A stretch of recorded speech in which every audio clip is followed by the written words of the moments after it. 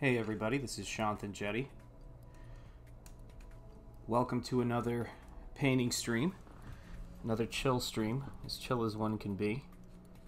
I'm here working at my home studio and made some changes to to what I'm lovingly referring to as the set. It's just the corner of the room that I sit in. But I've been thinking of doing something with my workspace in this corner, putting up some stuff that is meaningful to me and stuff to have in the background that kind of tells you a little bit about, you know, just it's mainly just stuff I love, to be honest. It's you know, it's tempting to say, oh well, this is stuff here to tell you about myself, but I'm not interested in that, to be honest. It's more stuff that I love, and it just occurred to me that I should have it around me.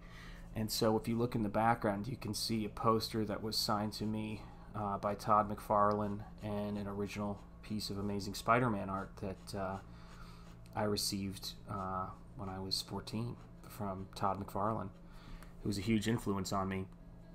And it just dawned on me that you know, there's so many artists and works of art that have inspired me, and it's kind of almost like, for me anyway, a little creative temple for me to come and do my work in. And so it just seemed right to move some of that stuff that's really important to me as an artist into this space. You know, you can see behind my head, if I move it to draw, you can see a Rocketeer movie poster. Dave Stevens was a huge influence to me, so yeah. It's nice to have that stuff where I can see it, because it's been in our home office that we haven't been using for a really long time. And I gotta turn that music down, it's a little too loud for me. There we go, that's a little better. And yeah, working on some clouds of smoke, and I just realized it's hard to see them. So let me see if I can adjust that. There we go. Whoa, there we go, so it's a little closer. There we go. Now you can see where the brush pen is. I'm using a gray Faber-Castell Pitt brush pen. It's a warm gray. I think it's number 272. And that just allows me to work over some of the silver paint that I'm putting in for this huge sort of smoke pyrotechnic effect of Godzilla, or this kind of Godzilla, Shin Godzilla inspired take on the character, breathing fire into the space. And so if you look, you can see how far this piece has come. It's come a really long way, and yeah, really excited to get it scanned and put into the layout for the book.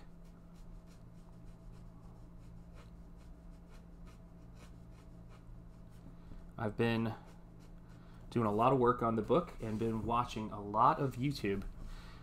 Watching some of my favorite YouTubers, like Michael French on Retro Blasting, who just wrote me a really kind note encouraging me to keep doing this stuff, which is always nice to hear.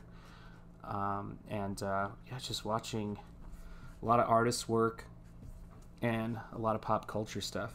It's really interesting. A lot of reviews.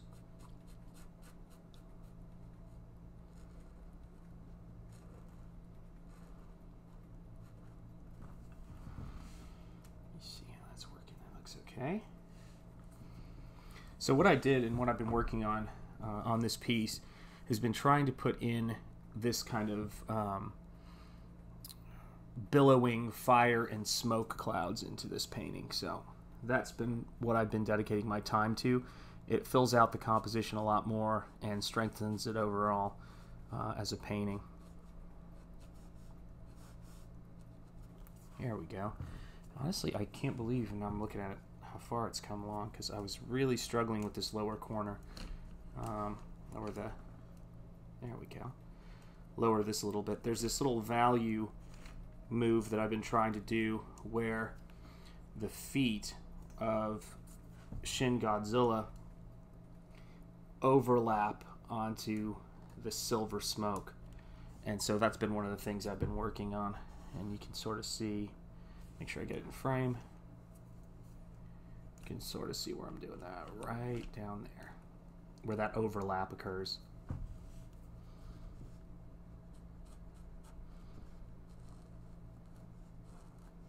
Usually I'll say, if you're drawing, not to pull your brush towards you. I usually try to sweep out, but because this is being filmed, it's one of the things that is a compromise I have to make for you guys to see it, and to have it be something you can understand, is to work in a manner to where I don't turn the paper as much as I would if I was working on this. So I'm going to take this warm brush pen and put it away, and then now grab my regular paintbrush with gouache on it and put that nice dark in. What I love about this paint, what I love about opaque watercolors and gouache, is that it's just this really beautiful, rich, dark, and it's matte, so it doesn't reflect when you move your head around. When you use certain kinds of pens, and even some of the best India ink, it's not going to lay flat and be matte. It's going to have a little bit of a sheen to it, and I prefer it to be a nice flat tone when it's put down. And these are all things that just come from experimenting with media. It's strange because I had some really good direction from certain artists and illustrators I would meet or who would do interviews, but this is definitely not something I learned when I was in college. The kind of stuff that I do and I'm working on right now just came from me being in a giant art supply store at my college and just grabbing by happenstance these paints that I still use today, and I've taken breaks from using them. It's not like I just intentionally stuck with them, but yeah, I mean, I can't overstate. By the time I got off to college, the teaching of at the college I went to the teaching of skill was well out the door. It was a lot more, esoteric. In fact, to be honest, I think I had some teachers who didn't even draw or paint, and that was definitely interesting for someone who was as skill interested as I was, because that's what you make your money on. There we go. And so, a lot of what I do when I'm teaching, whether it's college or even doing these demos online, is based on the things that I needed and the things that are actually useful when you get out of school. So a little less, almost no theory and a lot of practical knowledge.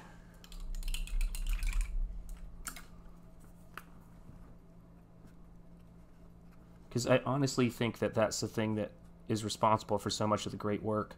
I mean, it's easy to project, ideological intent into great works of art, and you can see people. I think it was J.R. Tolkien who was talking about the tendency in the '60s for fans of Lord of the Rings to see, and you can actually see him talk about this in an interview, BBC authors in their own words, to talk about the One Ring as a allegory for the nuclear bomb. And what was so interesting about it is he rightly says there's a big difference between an allegory, which Lord of the Rings is not by his mind, and I think we'll go with him because he's the creator of it, and an application, which is to say you can take this story and apply it to whatever you like, but that doesn't mean that's what the intent was. And honestly, that gone mental, that whole idea of application as being truth, like any random person grabbing something, applying it to something and thinking that's what they intended, is actually at the heart of certain self-obsessed academic theories like reader response theory and things like that, which seek to give the audience some kind of responsibility in dictating what a work is. And if you want to have a work be about something, I always think it's a good idea to make your own art. Never hurts. As opposed to trying to tell someone what their artwork means. And it's coming from somebody like Tolkien, somebody who spent a lot of time studying other people's work, doing his own translation of Beowulf and all that kind of thing. And I would say that I've definitely been thinking a lot about the making of art versus art criticism, the idea of didactic and intellectual intent behind work versus the physical vitality and expressive nature of someone who's a highly competent draftsperson, or somebody who is has spent the time and put in the due diligence of study. I don't know that we always... I think a line has been blurred between creators and critics and craftspeople and connoisseurs. And that's something that was one of the most unknown art history books that is probably the best art history book. If I was to release the book, if there was to be a re-release of the book and I could be involved in it, I'd market it as the art history book nobody wants you to know. Nobody wants you to read. And it's a book called The Unchanging Arts. And the author's name is Gowans. And he goes into... Actually, I wonder if I have the book kicking around here. I'm trying to remember, actually, if I got that right. But the name of the book is The Unchanging Arts. It came out in the 70s, and it was a book that really broke down and sort of laid bare all of the ridiculous kind of assertions of postmodernism and modernism. And it's one of those books that it doesn't shock me at all that it's not in print, because it's just a book about where all the great stuff came from, and it doesn't point to the kind of biographical approach or political approach, which has become so in vogue, and more to the idea of, instead of fine art and commercial art, it talks about the idea of high arts, low arts, and high art, low art, and then the decadent arts, which is a really interesting framing. And what it essentially says is that high arts are basically a craft carried to the point of it being an art form. So it's not that it's trying to say something important, it's that it has a level of skill that sort of transcends what the average person is capable of. And what I believe Gowans would put under the category of the decadent arts are the arts that are all about just, the individual expression and appealing to, what he referred to as the connoisseur class, and that it's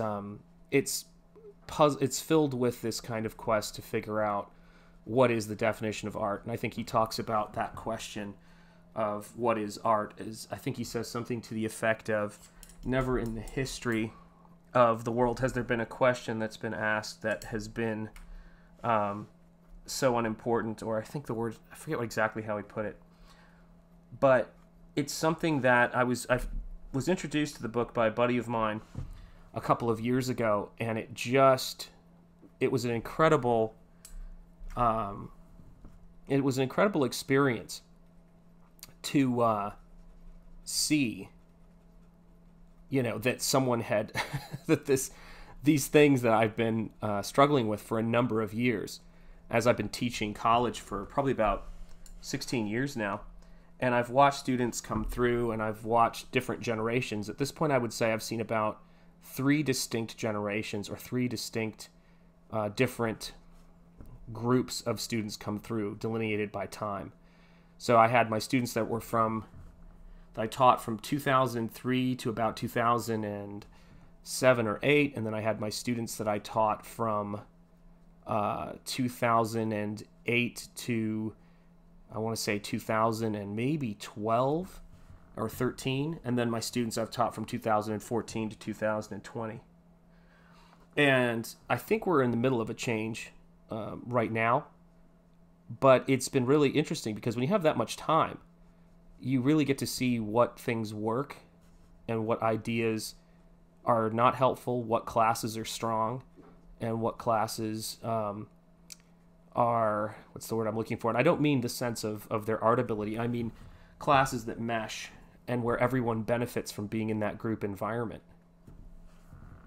And Gowans kind of takes a really good look at it, which is when I've got young artists and people are asking me about making art, or they're talking to me about the stress associated with art, a lot of times, and lately I think my personal feeling about that is that they're probably going about it wrong.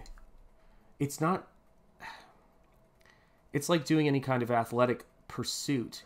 Your anxiety doesn't really serve a purpose. And I think when people are making artwork and they're actually in the active process of studying, like if you're looking at an anatomical structure, a building, or something that you're trying to put together, and it's not working, that's a different kind of stress than what should I be drawing or painting. You should be studying everything and trying to improve. And after years and years of doing this, when people ask me, who are the students who are the most successful after school? I think it's the ones who are the best students in the sense that they get their assignments done, but also the ones who are the most skilled, the ones who really dedicate themselves to the craft. And I don't believe in that thing that your ability to draw or paint well is something you're born with. Some people are born with it, but it's utterly training.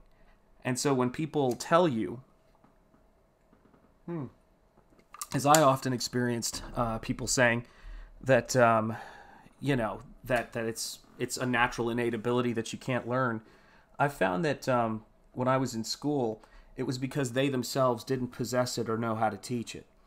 And I think that that's one of the biggest things that can lead to people being depressed as artists is if you have enough people around you who don't know how to teach you and tell you that it can't be taught, it feels pretty hopeless, and you're just much more susceptible to some kind of ideological belief system about art. And I think that's where a lot of the kind of art as biography or art as an ideological or political construct come from people who just don't know how to teach anybody how to paint or draw, and from people who don't know how to paint and draw themselves. I mean, what else are you going to do? You want to be an artist, but you don't know how to make art. It's pretty tragic. Sorry to get off on a rant. It's been a pretty strange day today. But no better than Saul Bass, one of the most important graphic designers and artists of the last century, said, that if he could give art school students any bit of advice, or even design students any bit of advice, what would he say? And he said, learn to draw. And I think Saul Bass, kind of knew what he was talking about. He designed the AT&T logo, which is still in use today. So not exactly a dim bulb. And he also did the opening title sequence for Alfred Hitchcock's films, including Psycho, Vertigo, North by Northwest. And it's interesting. When I see the artists of previous generations, the level of skill is amazing to me in terms of what I'm seeing them do. And one of the things I guess I've been doing lately is I've taken a break from streaming movies or looking at new stuff, and I'm doing a lot more purchasing of Blu-rays and DVDs and looking at some of the masters, because and frankly old books and old comics and old illustrators, because I just am not getting what I need right now from a lot of the current stuff. And when I do my work, I'm not comparing it to a lot of the work that's there's some amazing artwork being done today. Artists like Nick Alm, it's Nick and then ALM, and I'm just trying to think of some of the people I follow, but there's a lot of amazing artists, and some people's names I can't pronounce, unfortunately for you, but there's a lot of amazing work happening. But I also think when it comes to illustration, when it comes to artwork that's designed to entertain, I'm not seeing as much as I want to see, which is why I pick up my brush and make the stuff I do. And I hope the people who buy this book are entertained by what I do, and entertained when they get it in the mail. That's why, I put so much time into it.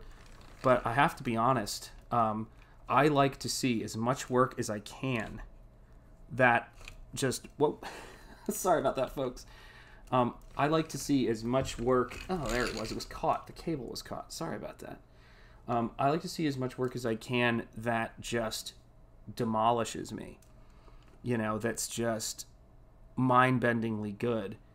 And so it's easier for me to go and look at the classics and look at the Criterion Collection on the advice of, again, I gotta not turn this into a retro blasting show, but on the advice of Michael French, I got a hold of, good Lord, sorry folks, the camera work is so shoddy today.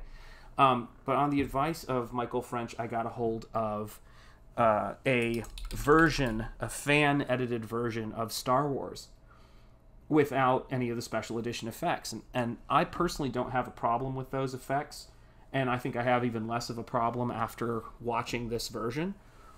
But I also have tremendous respect for the original version that I saw when I was a kid. And the thing it got me thinking about was how George Lucas, when he was making the original Star Wars movie, was just, you know, reaching for the moon.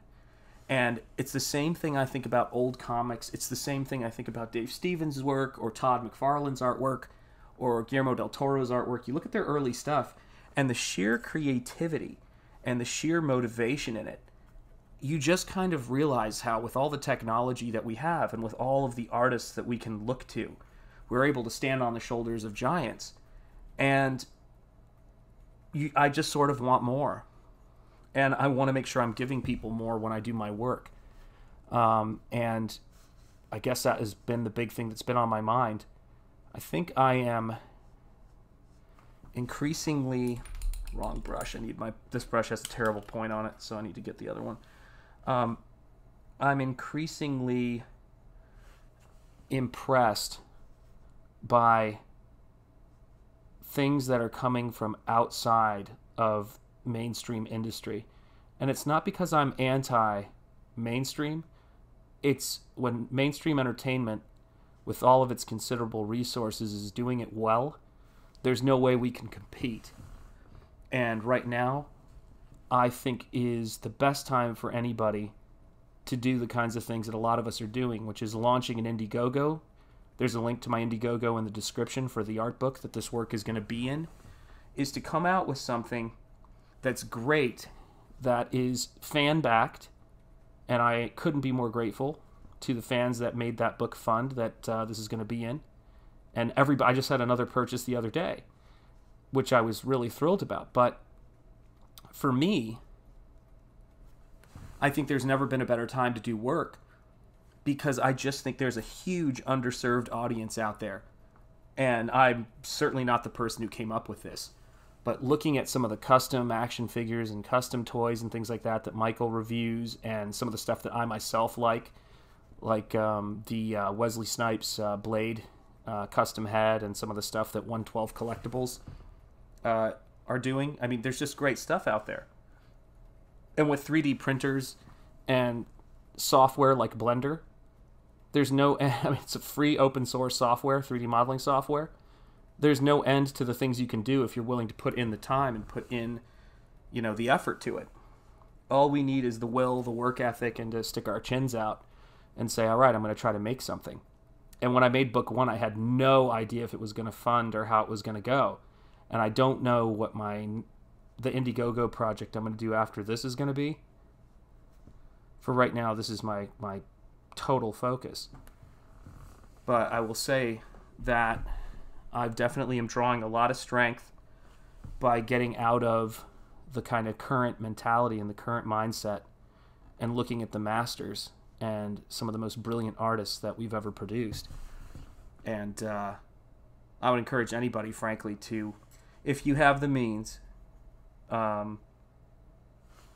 start investing in Blu-rays and build a library of work, a library of work that you pick because it inspires you. And if you don't know where to start looking up lists of movies that are in the Library of Congress, movies by masters and master filmmakers, and it will serve you so well. And don't watch them, this is the weirdest advice I could give, don't watch them like a student. Don't watch them like there was a guy I knew in college who one time when I was in the quad of the college that I went to, and I don't think that I was flirting with people, but, flirting with girls in my class. I would think I was just talking to them and I was being funny or doing whatever. And it was very off the cuff. Like, it wasn't, just being funny, having a sense of humor. And this guy, after we were there, I think he was an upperclassman and he was flirting with freshman girls. And I was a freshman and I was just hanging out, just being a freshman. I had a girlfriend at the time, I think, who went to another college. And I probably should remember that. But the thing about it is after we were talking to these girls, they were just laughing at a lot of stuff I was saying. They walked away, and I'll never forget, this kid said to me, he was like, hey, I gotta say, I was really impressed with what you did there. And I'm like, what? He goes, how you did this joke, and it was structured this way, and then you brought it around over here, and then, how you wrapped it up in the end, and da-da-da-da, that was, like, really, really impressive. And I just looked at him, and I was like, what are you talking about? I'm just being funny. My God, I practically wanted to check his pulse and see if he was alive. Not everything you do is calculated for effect, for heaven's sake. Sometimes you're just in it, and you're present. I don't have another artist in my head. I don't have, how are you going to receive this, other than it's going to be the best thing, and I hope you like it when you buy the book and when you're looking at my artwork. But it is not like I'm doing an audio commentary as I paint and breaking down. I can't think fast enough for this to all be, pre-planned. And I think that's just a terrible prison to be in, to not have a spontaneous thought, or to not, to be playing a game or doing a painting and not be present for it and just be somewhere else. Be watching it from the outside, disassociated. And life is too short, way too short, to live it that way. And it's weird because artists can inspire me in ways that I'm sure are not anything to do with their art, that are unintentional. Like when I see video footage of George Lucas, since he sold Star Wars, pushing, his daughter Everest around in a stroller. It's really interesting to me to see that the creator of this film series is a human being. Which I've always thought, but it's a reminder of what's important.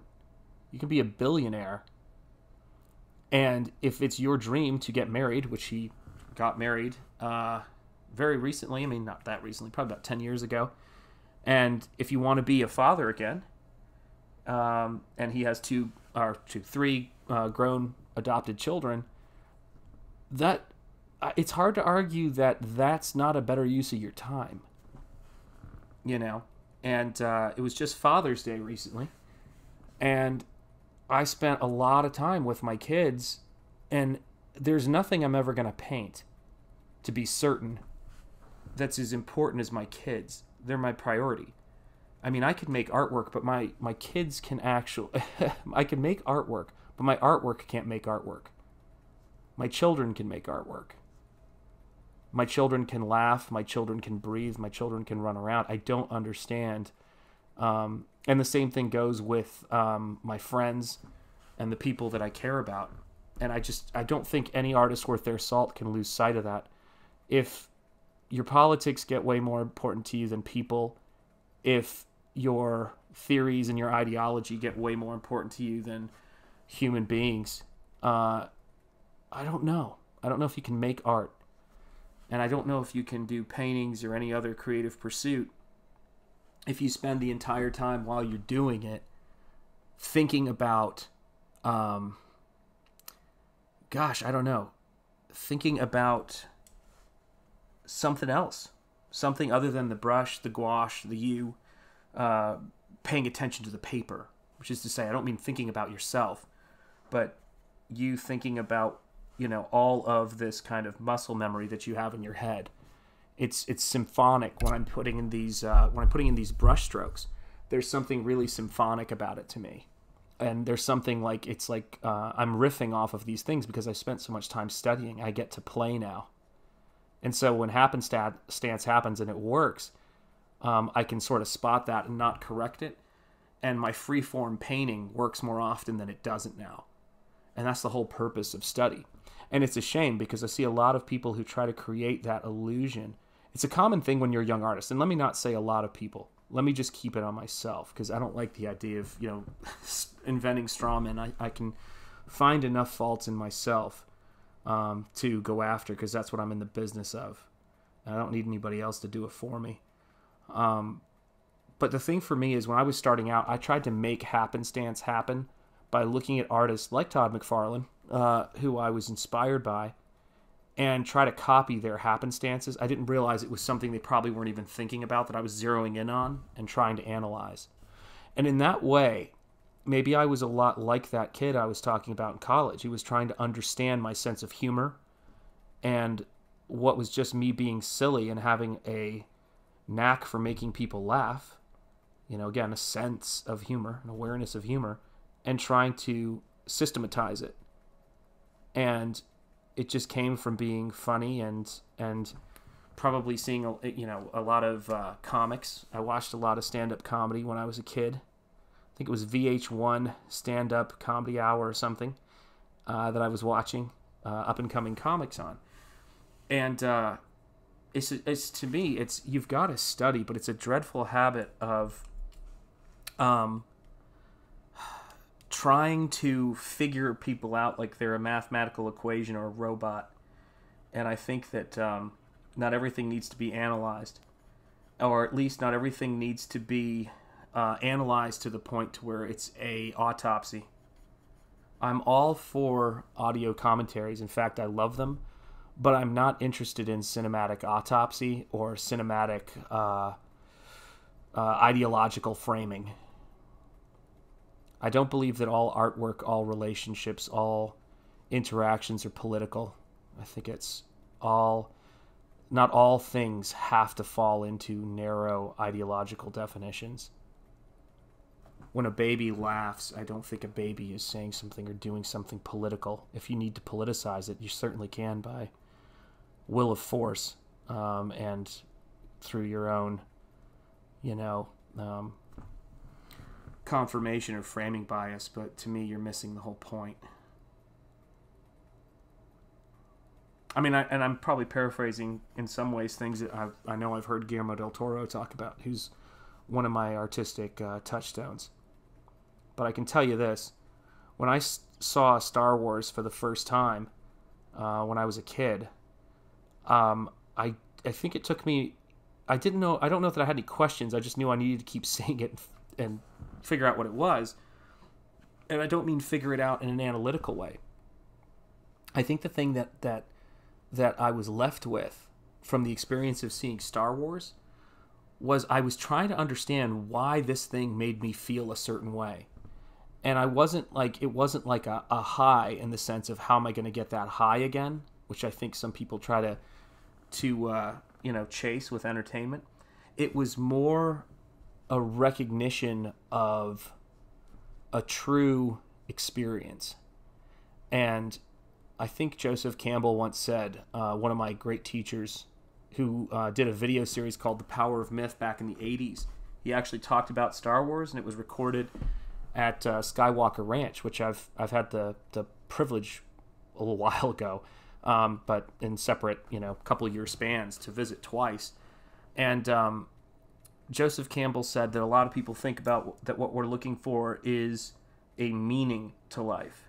And Joseph Campbell said that I don't think that's true. I think what we're looking for is an experience of being alive. And for me, when I'm painting, I have to be skilled enough to be able to let go so that I can have this experience that will translate to you when you buy my work. But if I don't have any skill and I just try to have an experience, then it's just a completely self-absorbed, I had an experience, so you should have to have one too. And there's this beautiful thing that happens with aesthetics, which, the opposite of an aesthetic experience is an anesthetic experience. So an aesthetic experience wakes you up. An anesthetic experience, like anesthesia, puts you to sleep. So when you see something beautiful and elegant in one of my books or one of my paintings, and the link to my second book is in the description, it should wake you up. It should just really engross you and inspire you and have you go, wow, I'm feeling something. And it's no mistake that if it does that for you, that's great, because I was feeling something too when I was doing it. I was present, and I was bringing a lot of skill to it. And I would definitely not say that I'm a master artist, because I feel as though I've known some people who I consider to be master artists. My mentor, Brian Stelfreeze, is definitely one of them. But I'm definitely not a neophyte. You know, I have mastered certain aspects of this process. But I mean, I was just watching Amano do a demonstration, the incredible concept artist of the Final Fantasy movies, and that guy is a master.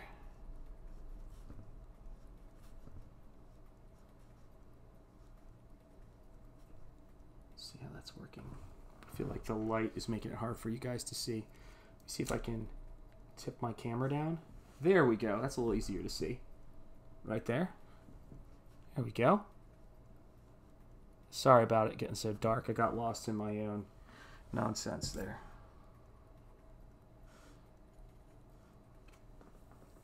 Let's see what I gotta do here. Oh man, long day, long week. But I can't complain.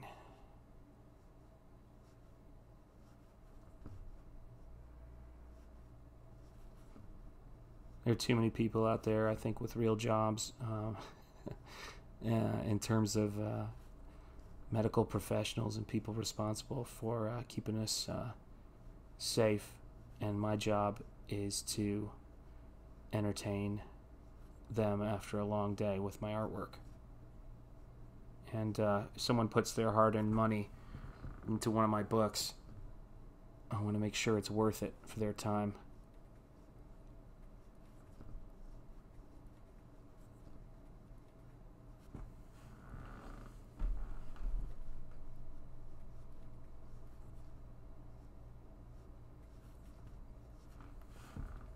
Here we go.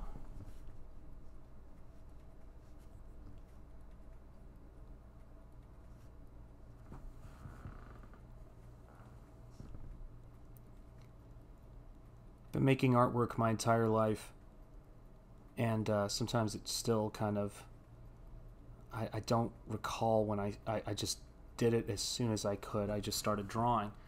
Now, that's not why I still draw.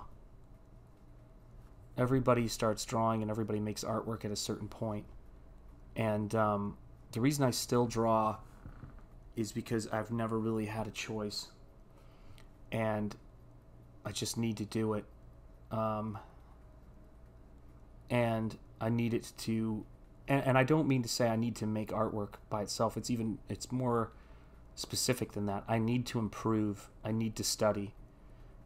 As I was pursuing artwork, it wasn't because I felt good when I did it. It was because I was trying to understand how it worked. I saw great artists working and really impressive people working in their craft. And I thought, how do they do that? I want to understand it. And I didn't have that with athletics. I know some people have that with sports. Some people have that with boxing. Some people have that with football or basketball, or track or whatever it is, and dance. But I had it with art. Those were the people I wanted to kind of understand. And I really didn't want people to compliment my work. I wanted people to tell me how to improve it. Because I knew it wasn't good. So I wanted it to be. I had very high ambitions for my work.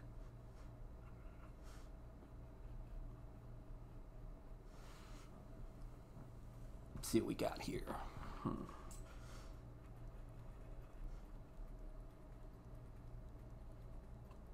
There we go. See if that's a good color there. I think it is. I think it's all right. I've been doing this for a really long time.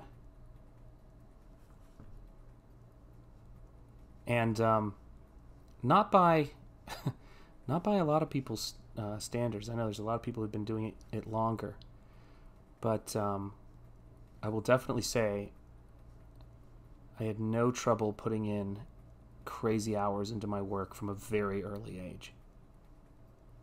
I self-published my first comic book when I was 14 years old, and I self-published my second comic book when I was 16, did my first pro job for an indie comic book publisher when I was 17, and got into one of the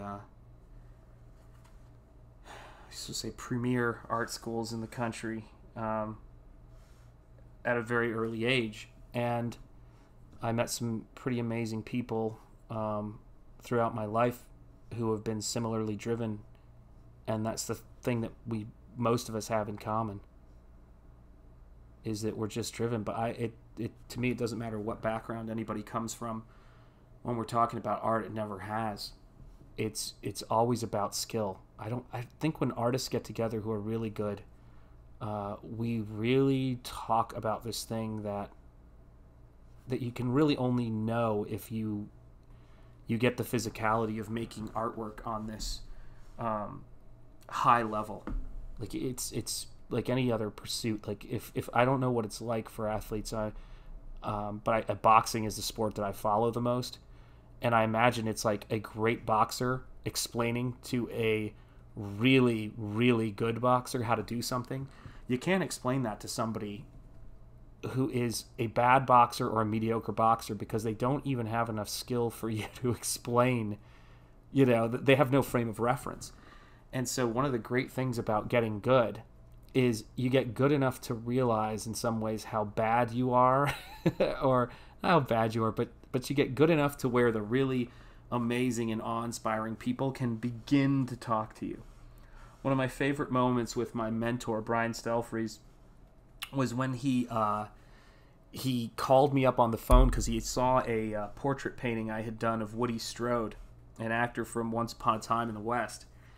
And he called me up and he said that my paintings had finally gotten to the point where I was ready for the next bit of criticism. And to me, that was like winning an Academy Award. I'm like, I'm finally at the next level of bad.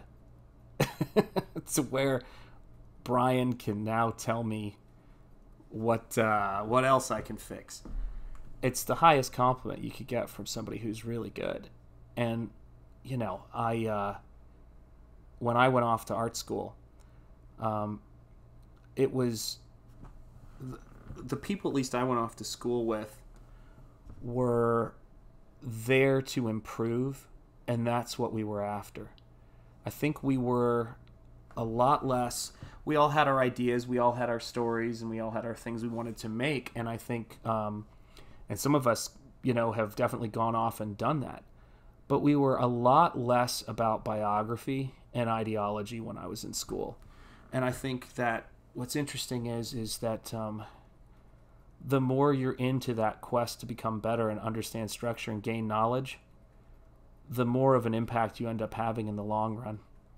It's not about what you want your work to do. It's about making your work good enough to deserve the things that it's going to do.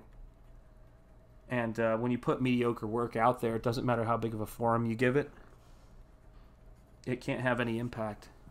It's a fascinating and somewhat obvious reality. That's why we have so few masters.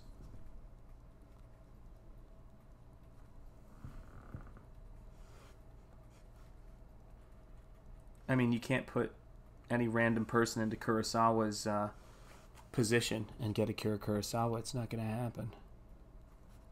It's not how the world works.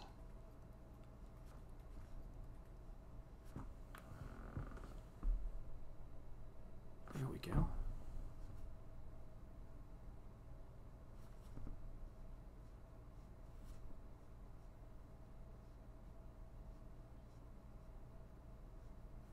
There we go.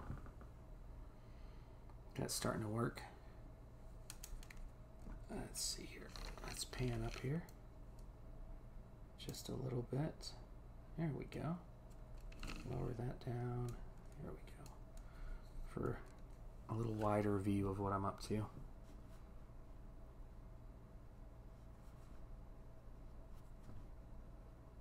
But I mean, my favorite art form to enjoy not to make, to be sure, is film and cinema. I'm a big time movie buff, and it's more of a cinema buff. I mean, I love movies in the traditional sense, but I mean, to me, watching movies is like a feast.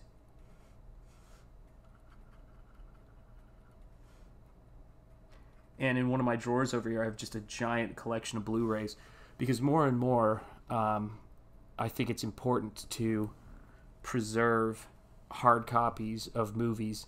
I like the idea of owning movies and not just having them as digital files. And I don't know if that's just because of when I came up, but especially lately, I think it's when you see people editing movies and editing works of art, I think it's all the more important to, for me anyway, to own them. And the same thing goes with books or manga or comics. I prefer to own hard copies. I just like to, there's something about it, so not having light shined into your eyeballs all day. And that's the thing I love about books. But when it comes to movies, I'd like to be able to thumb through my collection and not need a Wi-Fi connection in order to watch movies in my house.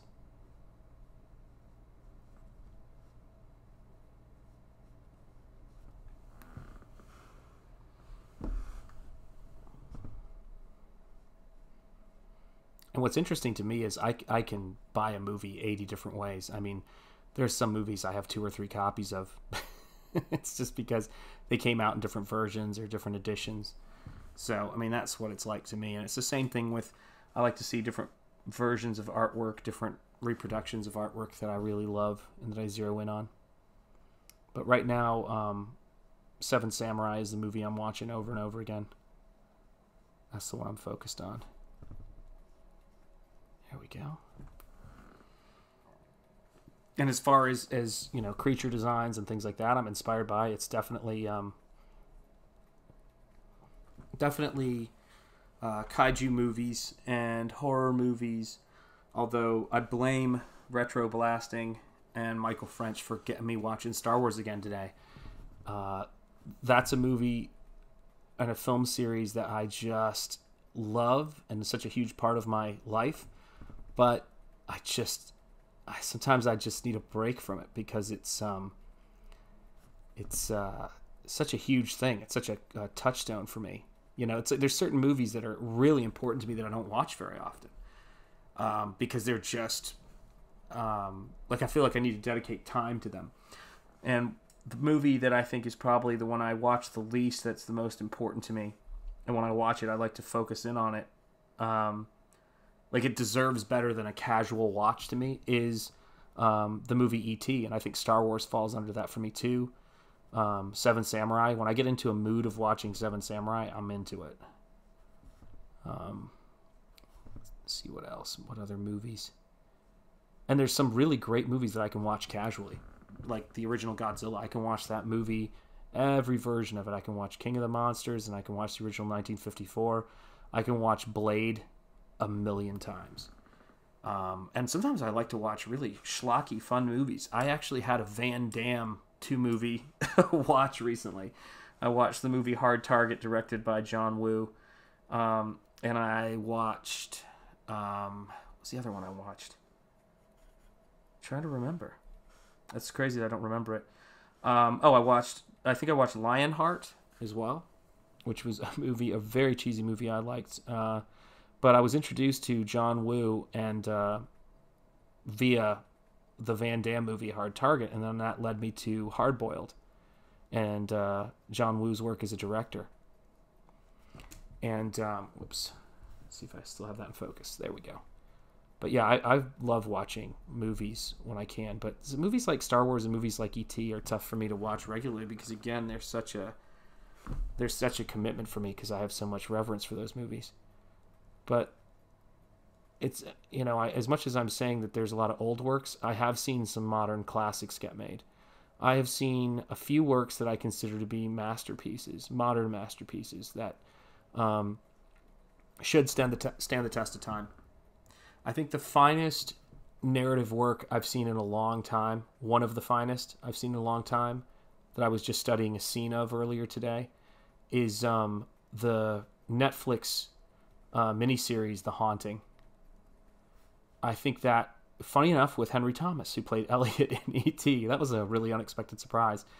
That movie, as far as I'm concerned, or that series, that miniseries, is one of the finest works of storytelling and directing in that genre I've ever seen, and just a really incredible study of the human condition. And it's one of those things to where I would defend it to the death as a masterpiece, as a modern masterpiece. I think people tuned into it the Halloween time period when it was released, and it was like a just topic of conversation. Did you see that episode? And it was really an analysis and an exploration through fantasy means of a dysfunctional family and a really tough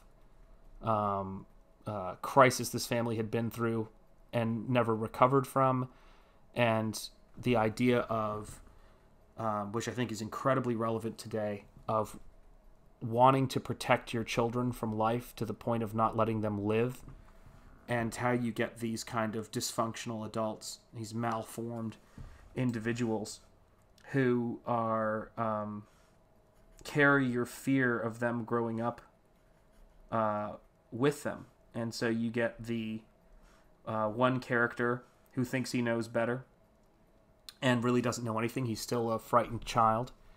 And you've got the characters who, all of them are damaged and wounded in different ways.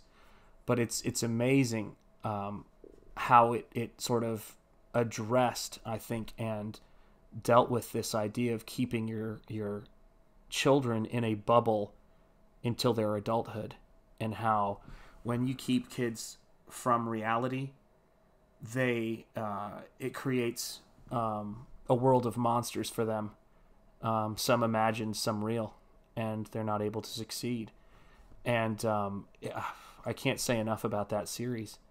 It covers so thoughtfully so many subjects and does it well. I can't think of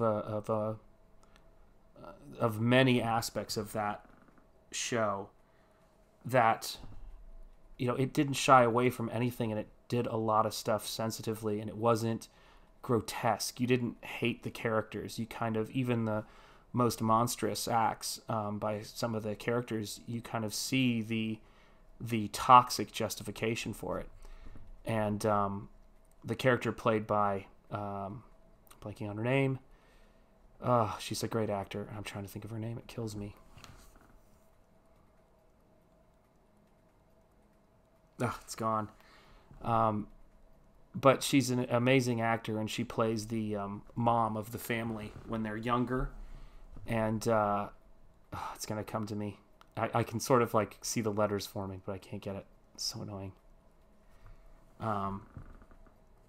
But she just does an astounding job, and I think the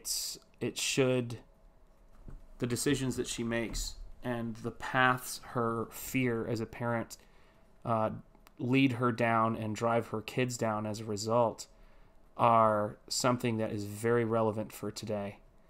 You can't... the horror of parents passing on, and adult figures in people's lives passing on and acting on their fear and raising frightened children who don't have any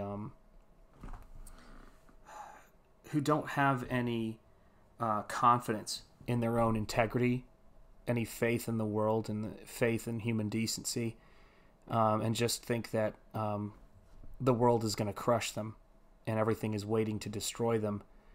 And they see the worst in people because they've been told that the world is filled with monsters.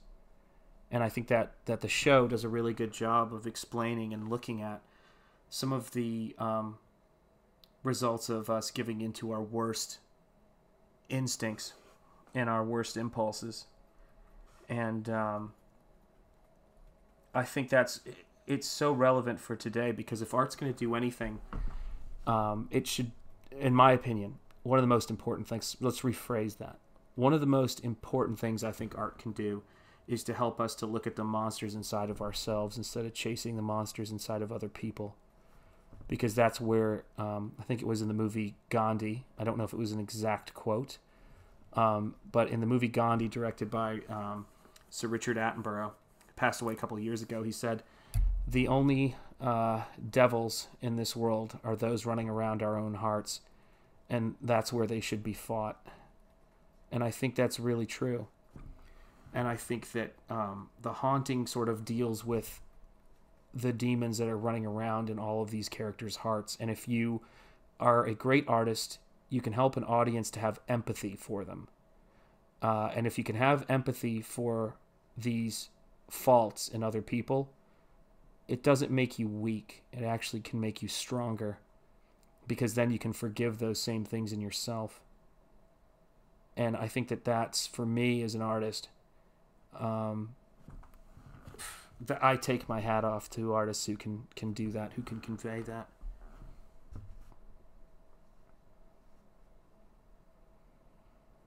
I think judgment and disdain and resentment, in many ways, in works of art and in how people live their lives, are the vices of cowards.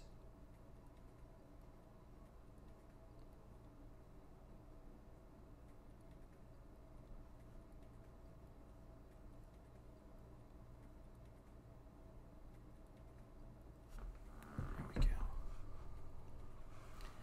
Okay, that's coming together there. Trying to figure out. I have a really great reference photo of what's going on in the armpit of sorry to put it that way, but it is what it is. The armpit of this gorilla, and trying to marry where the fur comes into, which is one color, where it comes into the other color, which is the blue of the skin. And there's something that I like about when I'm looking at blue skin. It kind of reminds me of some of the stuff I was exposed to as a kid from Hindu art, and the blue sort of skin and how aesthetically beautiful I find it as a reflection in terms of their interpretation of portraying skin of their heroes. And I think that's really great. It's an aesthetic that the reason, I mean, James Cameron, I guess, used it in Avatar. So clearly, and people turned out for that movie, I understand. So clearly, it's a powerful aesthetic. But to me, the added complementary color, efficacy maybe is the word I'm looking for, of the orange fur and the blue skin that's being done with boy, talk about moving from one subject to another, but being done in Rebor Collectibles. This British outfit are doing a release they're calling Gorilla Z, and they've got a lot of variations on it. And the one that really just struck me as beautiful was this one that has this kind of blue-green, but mainly blue skin. It's like a cerulean blue, and then this orange-blonde kind of fur. And I just think it looks extraordinary. And it's the kind of thing you can see in the natural world, but the way that they applied it to a mountain gorilla is really cool. I'm sure it's been done in character design before, and like I said, in nature, but they're just an outstanding outfit when it comes to aesthetics. And hats off to them. They got my money. It's an exclusive at this toy store called Big Bad Toy Store. I actually don't even know where they're out of. But Big Bad Toy Store sells a lot of... Actually, my wife just got me something from there for Father's Day, which is a Shin Godzilla frozen version by S.H. Monster Arts that I have over here that I'm using for reference and for inspiration. So, yeah, this is the Shin Godzilla from Big Bad Toy Store. God, I can't move anything in the right direction. And these are all the little creepy figures that are emerging from the tail in the final shot of the movie. And I just am a huge fan of import toys and domestic toys that have a high level of creativity and craft to them. And that's interesting to me. Even though I don't... one of the things I love about Retro Blasting is on that channel, Michael and Melinda really do a great job of talking about old toys and nostalgia, which I have a connection to that. But it's almost like seeing a different part of the elephant. My interest, and I was talking with my wife about this today, is seeing things that are inspired by the things I liked when I was younger and stuff like that. But I kind of do like new versions of things, and but it doesn't. I only have a few kind of vintage toys that I and collectibles for that matter that I hang on to. But I love what's being done right now with the technology, and I love seeing fan creations and collectibles, and that's the stuff that inspires my art, special effects art. It's interesting. There's not a lot of fine art influence in my work, and a lot more commercial art and a lot more high art influence in my stuff.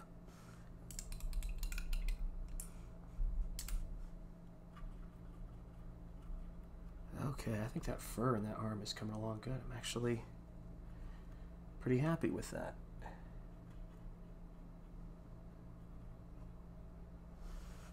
Okay, let's add in a little bit more here. Let's lower the camera because I need to move down here. There we go. Whoa. Sorry about that, folks. Hope nobody's motion sick. God, I hate where my face is. Not on my head, but whatever. Maybe it is. But I want to get more of the painting in frame. There we go. That's better. I should have done that sooner. That's way better. There we go. So, must be a lot of pollen going on right now. I've got crazy allergies.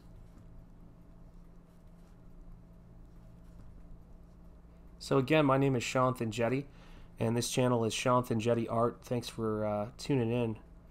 And my book is available. The link is in the description on Indiegogo. It's already funded, and I'm wrapping up production on the book. And I want to give you a look at the process. This piece will be in there, along with 19 other works in a beautiful square-bound softcover book that I will be signing every copy of. And of course there are other perks available, like head sketches and things like that, at the Indiegogo link that's in the description. And I appreciate every single person who has picked up a copy of the book. It means a lot to me and my family, and it means a lot to me as an artist. It's been a long road getting here. I've never been more proud of anything I've done as an artist as I have been of the first book, and it will be, I'm sure, the same with the second book. It's part 2 in the series of art books I'm releasing. There's going to be 3 of them, and it just kind of came out of nowhere. I just felt this sudden inspiration after years and years of working and developing my stuff, and could not be happier with where it went and where it's going. There we go. I feel better about that. I think that's starting to work. There we go. But let's take a look. Let's step back a bit here. Get the camera in frame so you guys can see a little bit of my setup right there. And here is, there's the tail. It goes around to the leg. And then there's the audio. Then there's the head of the creature. And it comes over right back to center. I feel like my daughter's dance instructor. Bring it right back to center. Except for I would probably get killed if I tried to do the things that my daughter does. She's a very good dancer. And I'm fond of her very much. And same goes with my son. There we go.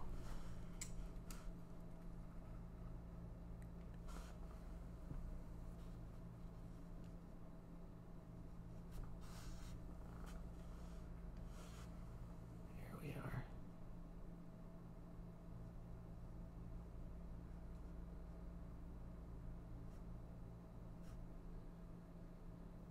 Yeah, when I think about the things I'm grateful for and that I want for my children, and that I frankly want for everybody, but everybody's got to be in charge of that, their own, whatever they want to do.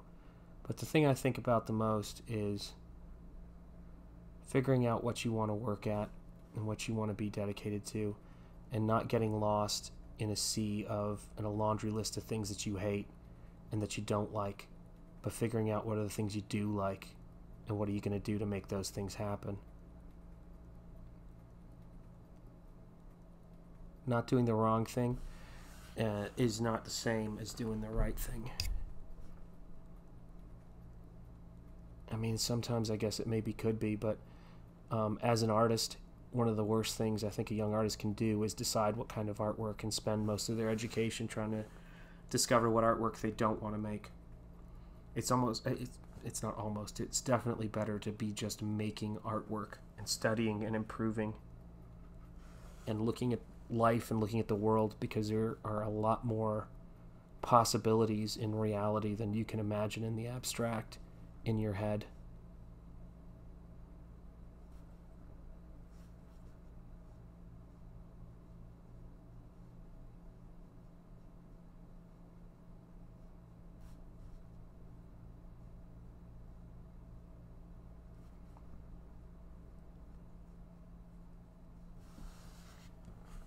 I've had conversations with people that I didn't know I was going to even have that have resulted in possibilities that never would have occurred to me without that happenstance.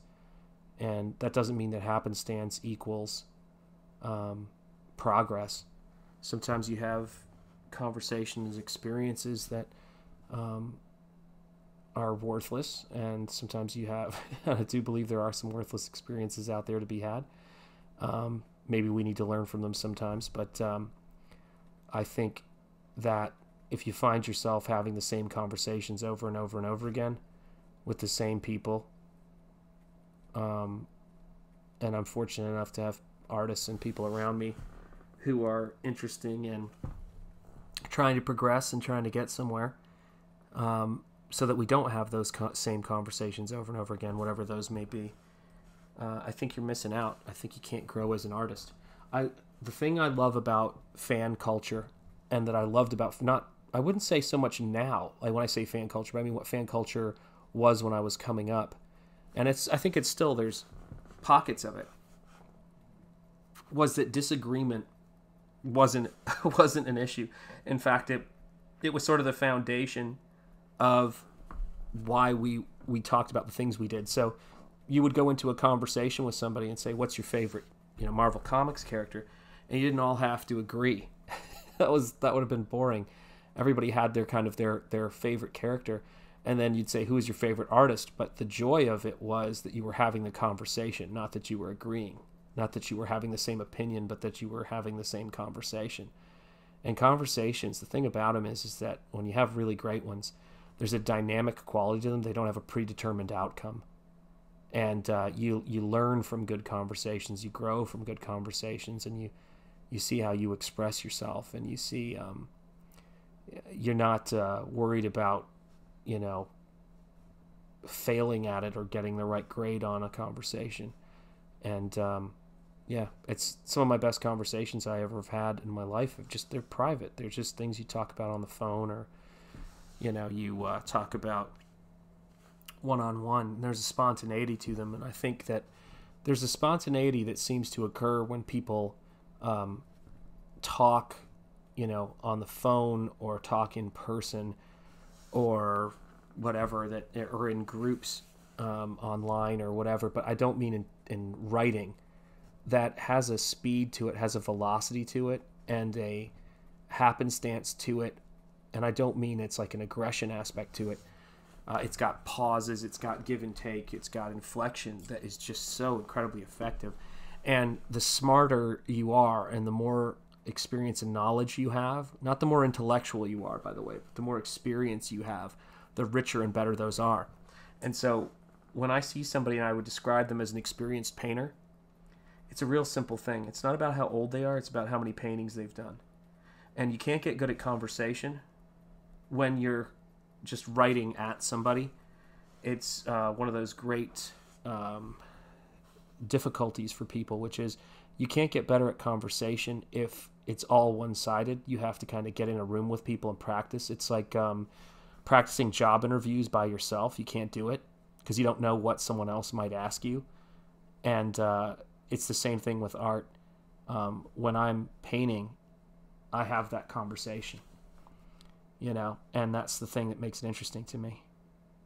Well, it looks like my it looks like my disk is almost full on my computer because I realize it's saving this stream there as well. So I'm going to wrap this thing up. I hope that you guys enjoyed the stream. I can't remember really much of what I said, but I think I can remember the gist of it. So get to painting, watch some great artwork. Thanks for backing my book. Again, this is Shanth Enjeti. This is Shanth Enjeti Art. The link to book 2 is in the description. If you support it, I'd appreciate it. And I'll make sure I get you something dynamite and autographed. Sound good? Okay. Take care, folks, and have a good evening.